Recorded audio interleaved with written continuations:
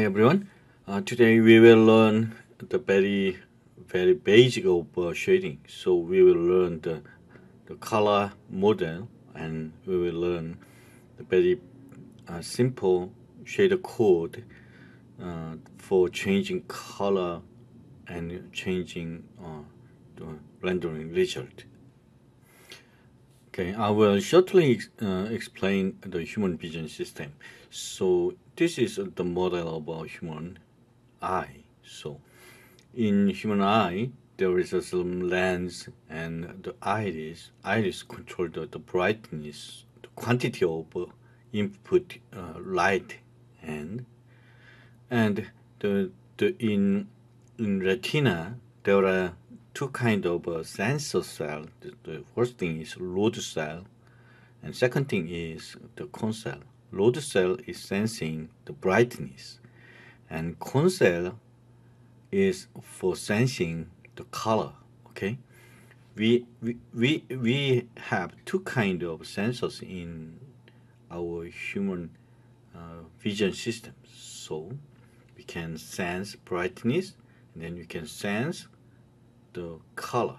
Okay, so load cell is look like this. So it looks like a load word. So we call it word cell. And then in cone cell, there are three kind of cone cell. There are three kind of cone cell. Each kind of cone cell has some their the sensing the wavelengths. So for example, the one is for blue, one is for green, one is for red. So the combination of this sensing value will processed in our brain, and then we decide that this color is something, or this color is something, and then we decide color by the processing these three kind of signal. Okay, so human vision system has three color of sensor. So it means that it is possible to simulate if we make some different color combination by just only three wavelengths. Okay, with the blue wavelengths and with green color and with the red color, then with combination of these three signal, then we can generate the whole spectrum of color. The human can feel that, oh, it is this color, or it is a yellow color, or it is orange color, but the right original light is not may not the orange color. So it is combination of red. It is combination of red, green, blue combination. Then we can generate orange color. Okay, so it is like this. So for example, you're watching the LCD the monitor. If you were watching LCD monitor, the LCD monitor only display red and green and blue color, but you can see the magenta color or cyan color or yellow color. It is just if we add red and green, then we can feel yellow. It is yellow color. Or if we add blue color and green color, then we can feel, well, it is cyan color. Okay. And if we add red and blue, then we can feel that it is magenta. Okay. If we add all of this red, green, blue, then we can feel that it is white color, light. So that is RGB color model. So in printing, we use the opposite color, magenta, cyan, and yellow. So if we mix the cyan ink with the magenta ink, then its color became blue. Then if we mix the cyan color and yellow color, then we can get the green color. and then yellow and magenta added, then red color. So if all three color is added, then we can get black color. Okay, that is the CMY model. Sometimes we call it CMYK model because in printing the black color is most widely used for printing. So black ink is specially added to express the brightness. So in case of ink, printing ink, the CMY and K is color model is used. So it means that if we change RGB model into CMY model, then it's one-to-one mapping. But in case of RGB to CMYK transformation or mapping, then there are so many solutions. For example, the RGB000 is, we can express it with CMY, okay, CMY000, okay, and RGB0 and K 1.0. So black 1.0 is black. So RGB00 is, sometimes we can say it like this, or 1.0, 1.0, 1.0 is also black. So there are so many solutions. So one-to-many mapping is in case of RGB to a CMYK, the conversion. Okay, so sometimes we express the color with different way. So first thing is the HSV model. HSV model is hue. Hue is meaning color, and then saturation is some kind of a how much vivid color is it. So if saturation is big, then it is very vivid color, and if saturation is very small, then it is very near to white color or black color. And value is brightness. So the low value is near the black, and if value is big, then we can get more bright color. So HSV model is one-to-one mapping between RGB. RGB model can be mapped into HSV model. Okay, so, and also we have the very strange thing is that we feel that the blue color, the violet color, okay, violet color and red color is very far from in graph. The wavelength is totally different, but sometimes in human vision, we feel that the violet or the magenta is very near to red color.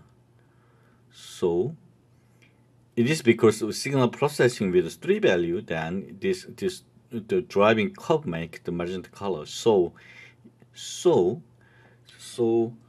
in HSV model, hue is expressed with some rotation angle. So 0 degree is red. Okay, so 0 degree color, so hue value is same as 360 value. So because 0 degree is same as 360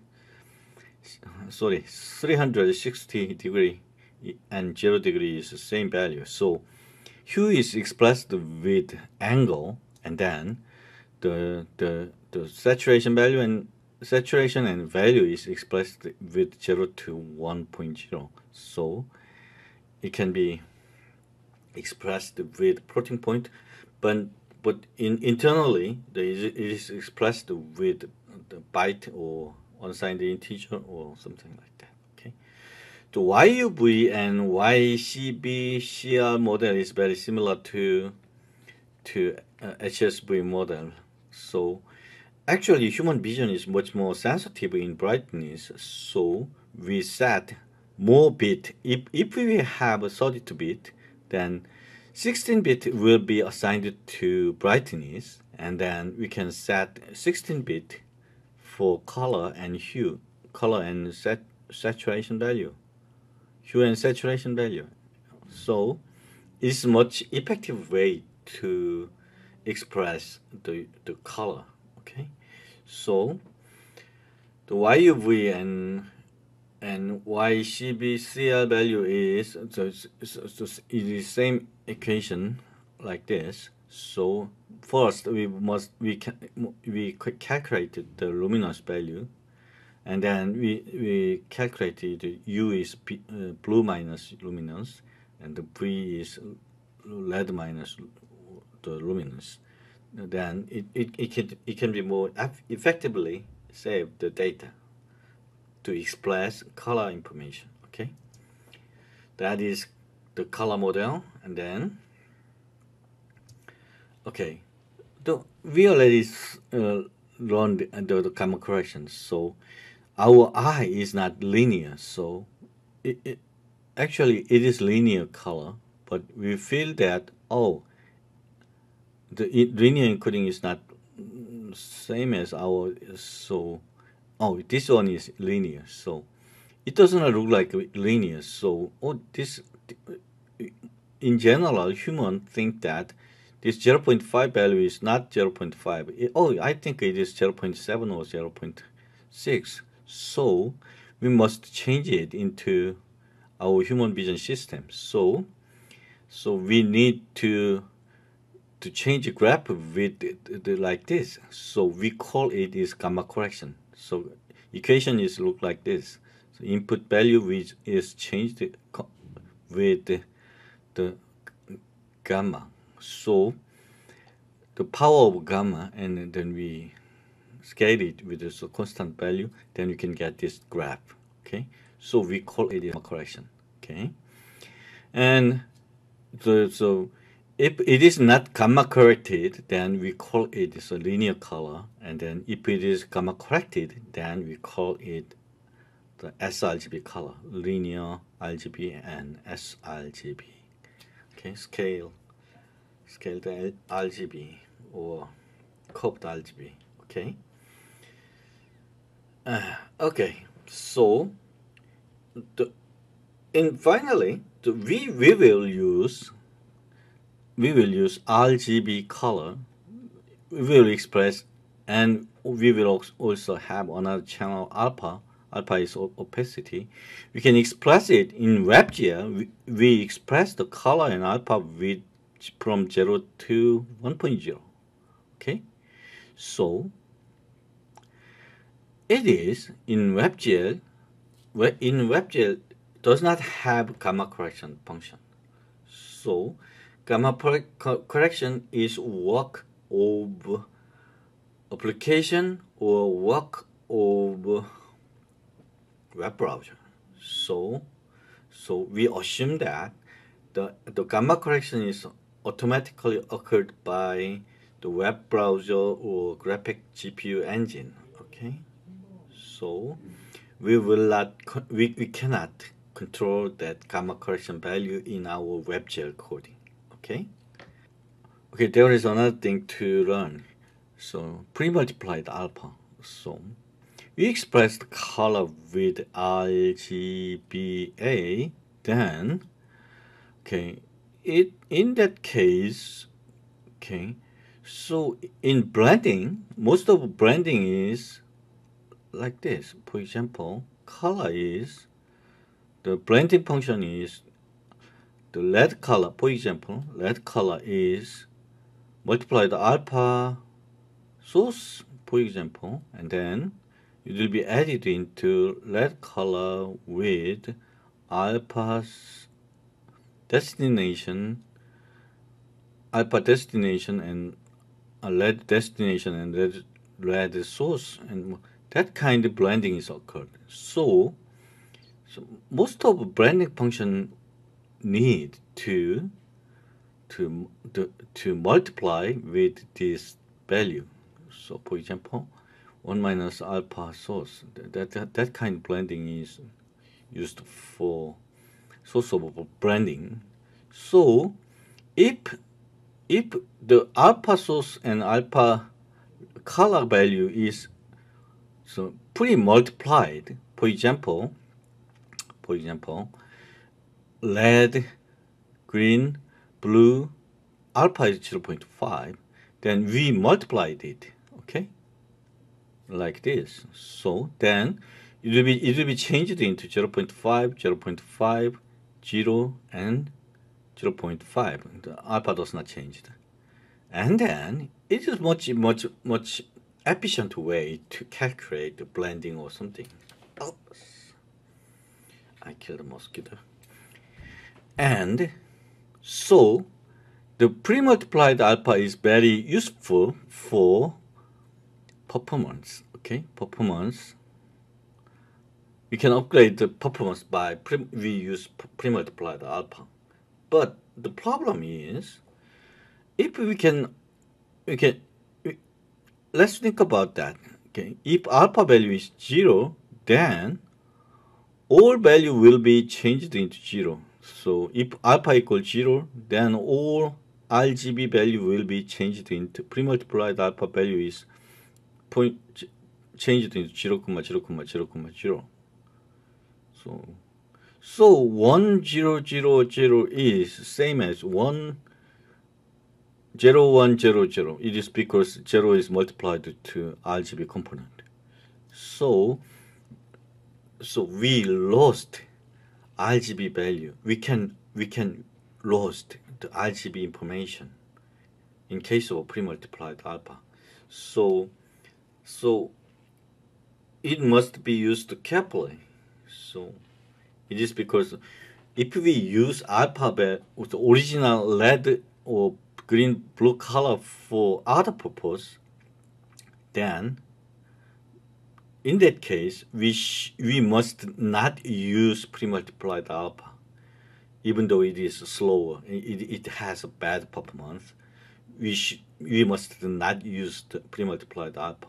But there is no that case. For example, we use red channel. For example, we can use red channel for stencil color. Then, if it is pre-multiplied alpha, we can get the very strange, the weird result. So for that, so we need to prepare carefully. So decision of using the pre-multiplied alpha or not, it is set by context. So in initialize GL, canvas get context. In canvas get context, pre-multiplied alpha false, then it became false. Default variable is true. No? Default is false, I think. Okay, default is false. I will check. Okay, default is true. Default is true. It means that default is using pre-multiplied alpha. So sometimes we can get some very weird result. We use channel or channel color value with very small number of alpha value. For example, if the alpha is 0.01, then the red, if I set the red is 1.1, it changed into 0.01. So sometimes it became 0. So we should use it carefully. Okay. This time we will change the texture rendering code to understand the brightness and contrast and multiply and color channels in WebGL coding. Especially we will change and test the shader, especially fragment shader. I copied that from texture previous tutorial code and then copied into shader basic, and then I modified the code with so it is possible to display the cube with my face So I changed in the code, removed the code about the 2x2 metric, 2x2 texture image. Then I changed into the HILE 128, and then I changed the code for fragment shader, vertex shader code into the, so they multiply the UV with 2, then the result will be like this. Okay, oh yeah, okay. So I'm trying to test more code, so I will change some more, I will make it much more bigger image. So to do that, I will zoom in into the cube. So in that case, I need to change the look at or the field of view. So okay, the perspective, I will look at my position is 2.0, and then the field of view is like this. So I will reduce the field of view. So then I will change it to 2. I'll change it to 3. Okay, 3. Then the cube will be bigger. Okay, so I can see that my face is some mirrored repeated, and then okay, then I will try to explain the color in fragment shader. Okay, so in fragment shader, we can change the color. So for example, there was original color was the original color was given by the vertex as a vertex attribute. So I will remove the all color value, and then I used only texture value. So I can mix it 0.5 and then 0.5. Then okay, load it. Then okay, so we can see the color with color and the texture is mixed with the 50% by 50%. Okay, okay. Then I will show you some information. I will change it into 0 again, and then I will change it into 1. Okay, think about it. What does it mean if we multiply? I want to change the color. So if the parameter color will be the texture color, so I want to change the color of texture. So if I multiply it 2 times 2, then it will have from 0 to 2, but the color value over the 1.0 will be clamped into the cut into the 1.0. Then what's the result? Okay, so I will reload it. Oh, it became, yeah, overshooted image. Okay, it became overshooted image. So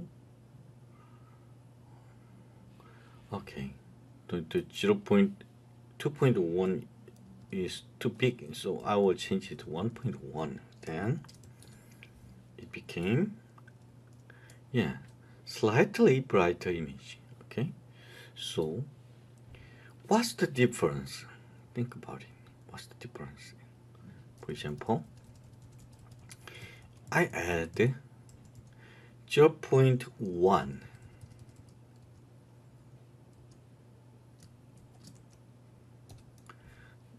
Okay, it looks similar to, but it is different because okay, I will add 0.5. Then look at the black area. Okay, black area became the 0.0 became 0.5. So it is shifted. Color space is shifted. So it is quite different to multiplying with 2. I'll change it. I multiplied 2. If I multiplied with 2, black was still black. So graph will be changed into, okay, for example,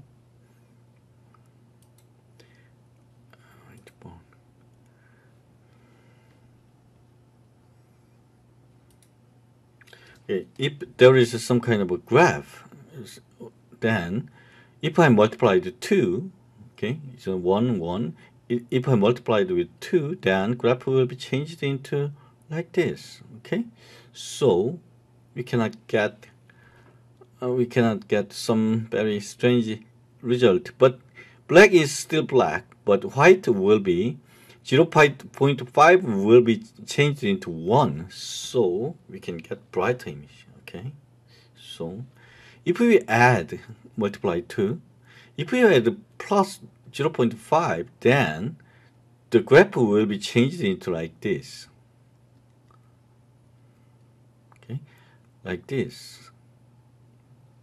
So it is quite different. So the black color will be changed into 0.5, and then if over the 0.5, all value over the 0.5 will be changed into 1, okay? So it looks the same. It is brighter image, but the effect is quite different, okay? So, okay, and then let's try the very strange thing, okay? We can get, okay, we can test with, I copied that texture to the sampler to the text code. What does it mean? So I squared it. So if I squared it, then result it will be like this. Okay. It looks very high contrast. It is because if I multiply, it means that x squared. So that graph it will be like this. So dark part will be more dark, and bright part will be bright. So more bright. So it means that it changed the contrast. So with that, we can change the contrast with the. It is x square. We can control the contrast with x 1.5 square, x 1.7 square. That is correction is possible. Okay, if we make it x square, then we can get very high contrast image. Okay, like this. Okay, and then we can shift or also it is possible to switching the color. Okay, I will back to the one color. Then we can inverse color with 1.0. Okay, we can inverse color with 1.0 minus. Okay, texture 2D is RGBA vector 4 value. If with this minus with the scale value, then it considered as 1.0, 1.0, 1.0. Okay, so then it can be, oh sorry, 1.0 minus texture, right? Oh, something wrong. Okay, result is disappeared. Why? It is because the alpha value of this color will be changed into 0, then it makes trouble. So we need to change it with, undo that. Okay, then we need to change the alpha value to GL flag color dot a equal, we must change into 1.0 back to 1.0. So then we can get result. Oh yeah, the inverse image, we can get it. Okay, so we can express our rendering result with RGB value with from 0.0 to 1.1. That's all we can do in color space. So it is, so that color value will be expressed with your WebGL GPU device, and then it will be displayed in your screen. Okay, we only control the pixel with the value of RGBA,